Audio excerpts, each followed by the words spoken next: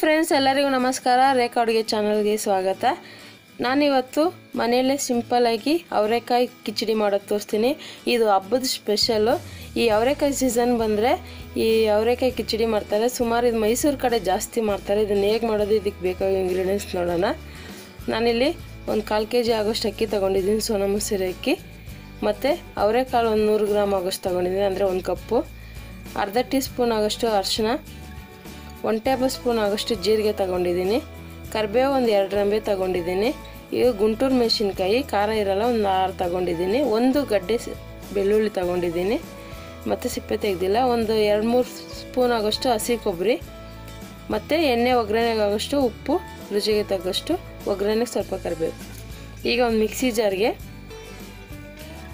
ಗುಂಟೂರು ಮೆಣಸಿನ್ಕಾಯಿ ಹಾಕ್ತಾಯಿದ್ದೀನಿ. ಸೊ ನಿಮ್ಮ ಮನೇಲಿ ಖಾರದ ಒಣಗಿದ ಮೆಣಸಿನ್ಕಾಯಿ ಇದನ್ನು ಸಾಕು, ಒಂದು 3-4 ಹಾಕ್ಕೊಳ್ಳಿ. ಮತ್ತು ಇದಕ್ಕೆ ತೆಂಗಿನಕಾಯಿ, ಜೀರಿಗೆ, ಬೆಳ್ಳುಳ್ಳಿ ಎಲ್ಲ ಹಾಕ್ತಾಯಿದ್ದೀನಿ. ಹಸಿ ಕರ್ಬೇವು ಸೊಪ್ಪೆ ಯೂಸ್ ಮಾಡಬೇಕು, ಒಣಗಿರೋ ಕರ್ಬೇವು ಸೊಪ್ಪು ಯೂಸ್ ಮಾಡಬಾರ್ದು. ಸೊ ಹಸಿ ಕರ್ಬೇವು ಸೊಪ್ಪು ಹಾಕಿದ್ರೆ ಒಳ್ಳೆ ಫ್ಲೇವರ್ ಆಗಿರುತ್ತೆ. ಮತ್ತು ಸ್ವಲ್ಪ ಅರಿಶಿನ, ಇದಕ್ಕೆ ಸ್ವಲ್ಪ ನೀರು ಹಾಕಿ ಸುಮ್ಮನೆ ತರತರಿಯಾಗಿ ರುಬ್ಕೋಬೇಕು, ತುಂಬ ನುಣ್ಣಗೆ ರುಬ್ಬಾರ್ದು. ಈಗ ಮುಚ್ಚಳ ಹಾಕಿ ಸ್ವಲ್ಪ ರುಬ್ಕೊಳ್ಳೋಣ, ತೀರಾ ರುಬ್ಬಕ್ಕೆ ಹೋಗಬಾರ್ದು.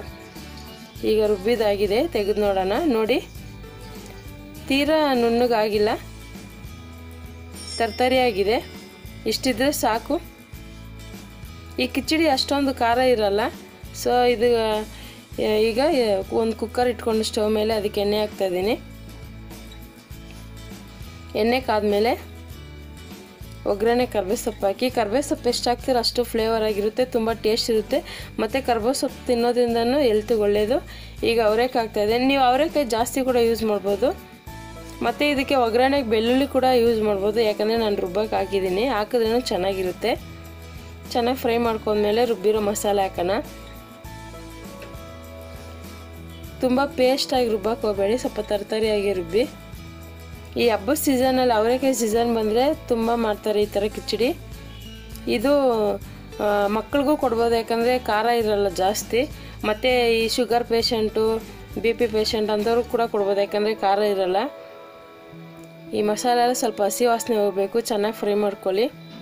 ಏನೇ ಆಗಲಿ, ಈ ಮೈಸೂರು ಕಡೆ, ಮಂಡ್ಯ ಕಡೆ ಎಲ್ಲ ಈ ಕಿಚಡಿ ಹಬ್ಬಕ್ಕೆ ಮಾಡೇ ಮಾಡ್ತಾರೆ. ಸೊ ಬೆಂಗಳೂರು ಸೈಡ್ ಆದರೆ ಪೊಂಗಲ್ ಮಾಡ್ಕೊತಾರೆ, ಈ ಊರ ಕಡೆ ಅಂದರೆ ಈ ಥರ ಮಾಡ್ಕೊತಾರೆ. ಚೆನ್ನಾಗಿ ಉಪ್ಪಾಕಿ ಮಿಕ್ಸ್ ಮಾಡ್ಕೊಳ್ಳಿ. ಈಗ ಚೆನ್ನಾಗಿ ಮಿಕ್ಸ್ ಆಗ್ತಾಯಿದೆ. ಎಣ್ಣೆ ಬಿಡಬೇಕು, ಸ್ವಲ್ಪ ಕುದಿಬೇಕು, ಹಸಿ ಮಸಾಲೆ ಎಲ್ಲ ಹೋಗಿ.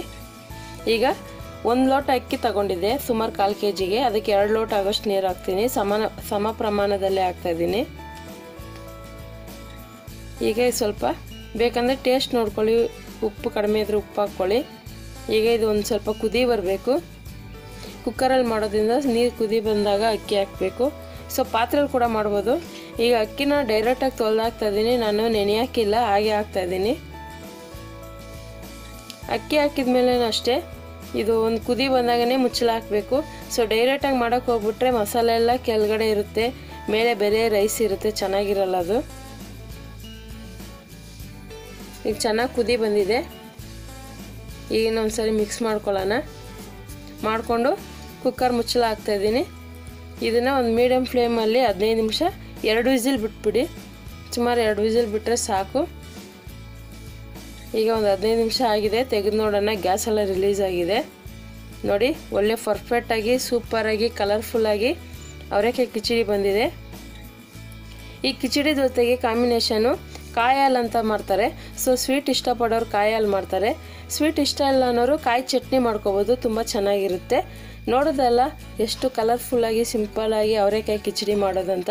ಈ ರೆಸಿಪಿನ ನೀವು ಮನೇಲಿ ಟ್ರೈ ಮಾಡಿ ಹೇಗಿದೆ ಅಂತ ನಮ್ಮ ಜೊತೆ ಹಂಚ್ಕೊಳ್ಳಿ. ಮತ್ತು ಇದೇ ರೀತಿ ಈಸಿ ರೆಸಿಪಿಗೋಸ್ಕರ ರೇಖಾ ಅಡುಗೆ ಚಾನಲ್ನ ಸಬ್ಸ್ಕ್ರೈಬ್ ಮಾಡಿ, ಶೇರ್ ಮಾಡಿ, ಲೈಕ್ ಮಾಡಿ. ಎಲ್ಲರಿಗೂ ಧನ್ಯವಾದಗಳು.